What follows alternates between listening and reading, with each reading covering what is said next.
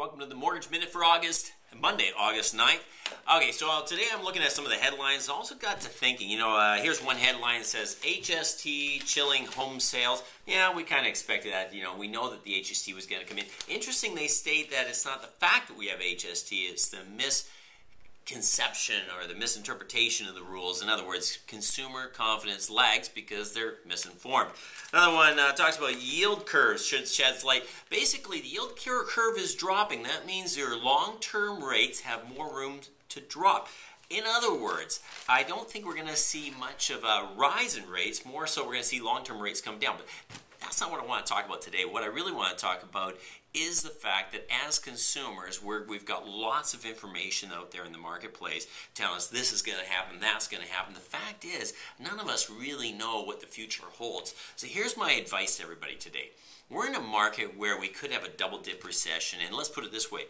If we had a repeat of 2009, let me ask you, how would that impact you, your real estate, and your family's budget? If suddenly we had instability in the real estate markets, instability in the job markets, let me put it this way. I think it's a time that everybody should take advantage of the continuing low rates and pay down debt. That's the biggest point I want to make, is that we are in a market environment where anything can happen and it's impossible to predict.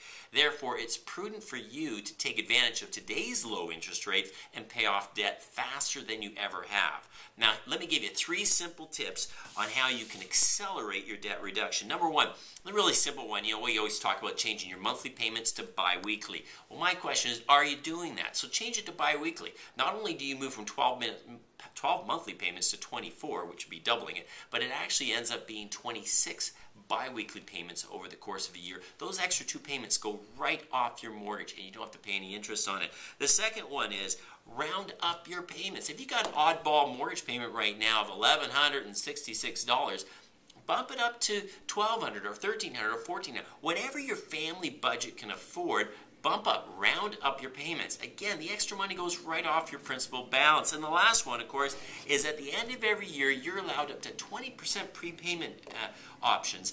Take advantage of that. Whatever your family budget can afford, I'm going to encourage you, sit down with your spouse or your family, whoever you are, and just analyze what can my budget afford and accelerate the debt reduction on your mortgage. If you have a portfolio, accelerate the debt reduction on all your mortgages to the point, but not to the point that it creates negative cash flow.